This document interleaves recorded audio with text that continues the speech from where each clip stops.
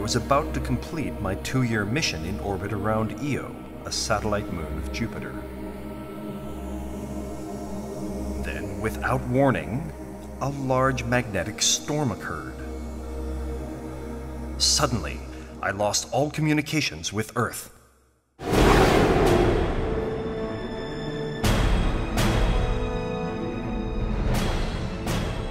It must have been in that moment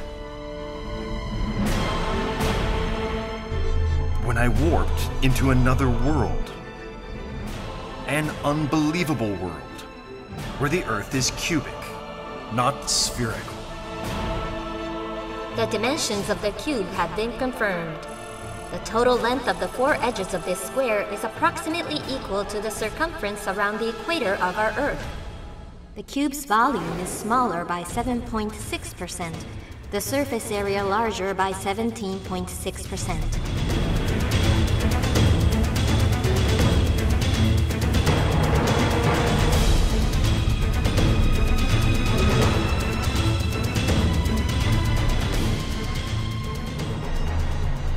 My curiosity told me to land, investigate if a human life form exists on this world.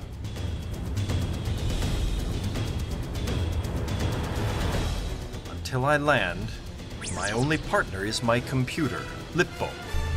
It will take 17 hours to reach the surface of the Earth. We'll be passing the moon shortly.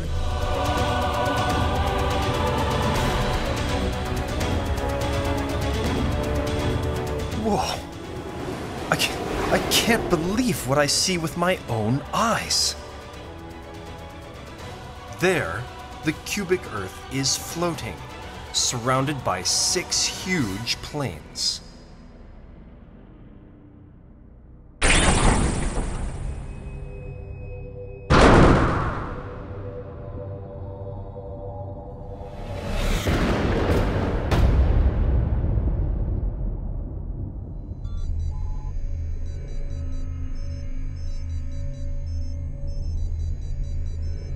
Lippo, tell me the results of your analysis as far as you've gone.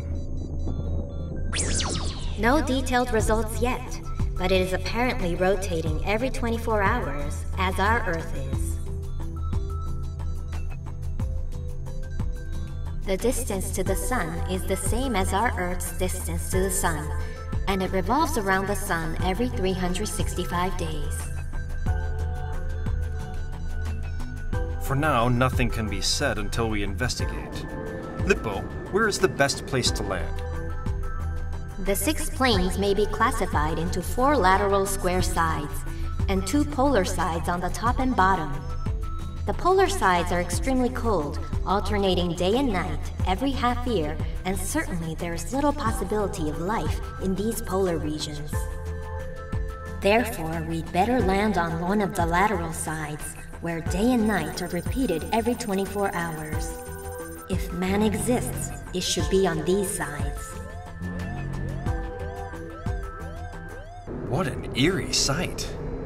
The ground is greenish because peridotites from under the crust have been exposed. I feel something strange. Must be the direction of gravity. It's directed toward the center, as the spherical Earth.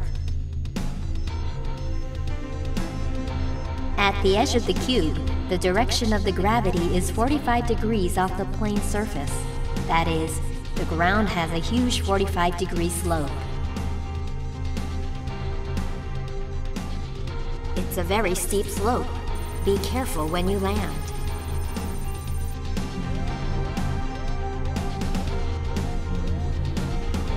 Right. Ready to land.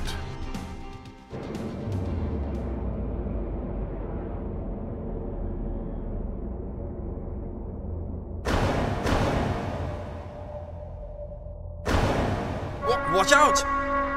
Oh, darn it! I blew it! The ground conditions are much worse than I thought they would be. Is the spacecraft damaged? I better get out to check it. Be careful. There's no air out there. What? Is this the Earth?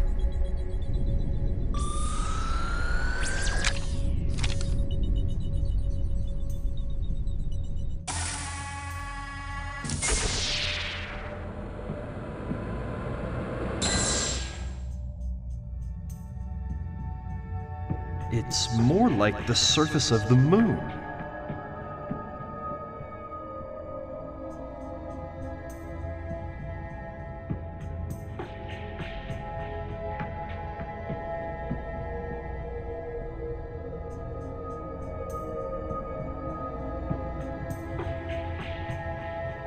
We're here. Let's investigate.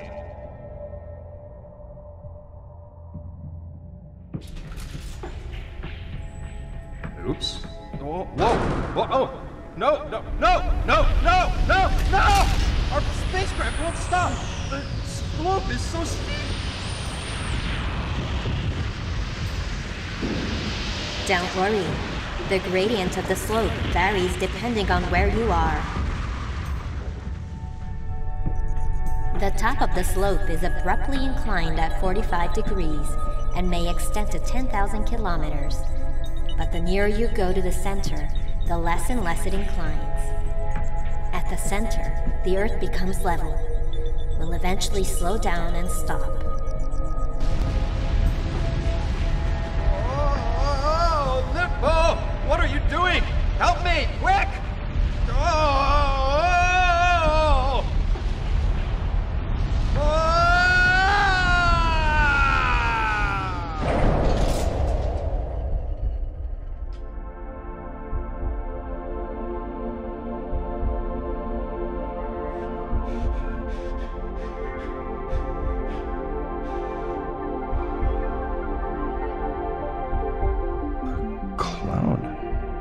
I'm so relieved that there was no damage. A cloud? Is there an atmosphere here? Yes, I was able to identify the atmosphere. We are now 750 kilometers away from the center of the side plane. The temperature is 20 degrees Celsius with 0.5 atmospheric pressure. On our Earth, this environment would be similar to a mountain area 3,000 meters above sea level. An atmospheric pressure of 0.5 would allow human beings to live, wouldn't it? Yes, breathing here is no problem. But why do we have air here? Why do we have air, and no air at other places on the same cubic Earth? This fact is also controlled by the gravity. The atmosphere does not uniformly cover the cubic Earth. The effect of the gravity makes it accumulate around the center in the shape of a convex lens. The pressure also varies depending on the location. It's determined by the thickness of the varying atmosphere right above it. Therefore, the nearer you go to the center, where atmospheric layer is the thickest, the higher the pressure becomes. We are now in the area with atmospheric pressure that varies between 0.5 and 1. This zone is only 42 kilometers wide. Life may possibly exist here. On such a vast Earth, man can exist only within a 42-kilometer range. Amazing. Let's search for life.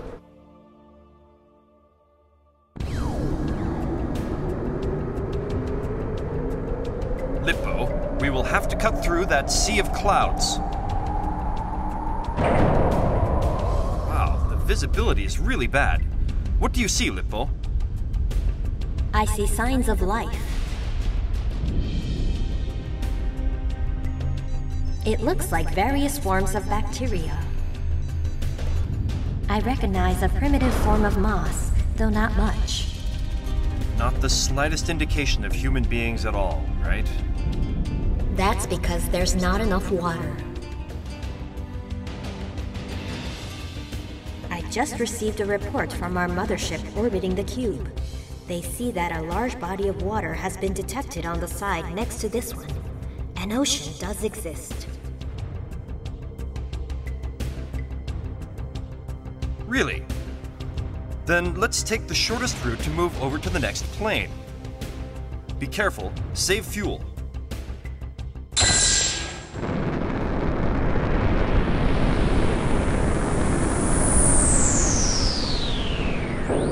What are these clouds? It's the first time I've seen such thick mammatocumulus.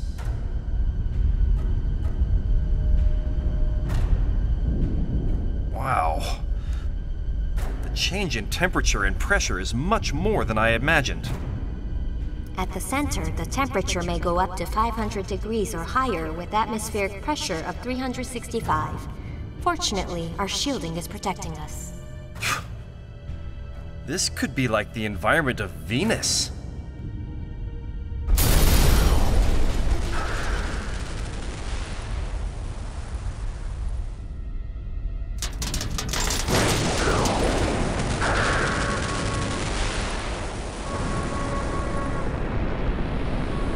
For God's sake! Hold it! Our rocket injection program is in trouble. We are landing. This is the center of the Earth. What a change. Human beings certainly won't be found here. On the cubic Earth, the makeup of the atmosphere depends on the distance from the center. This creates the environment of our Earth, as well as our Moon, Mars, Venus all combined on the same plane of this planet. Incredible. Oh my gosh, let's hurry up!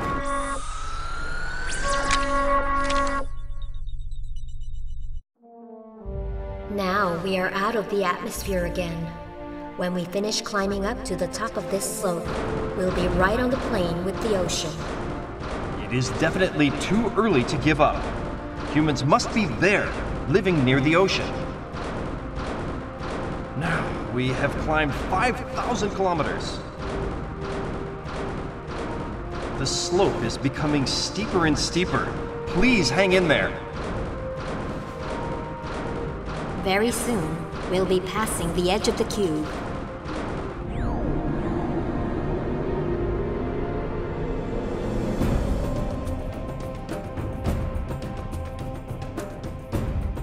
Fantastic! There is an ocean on the cubic Earth.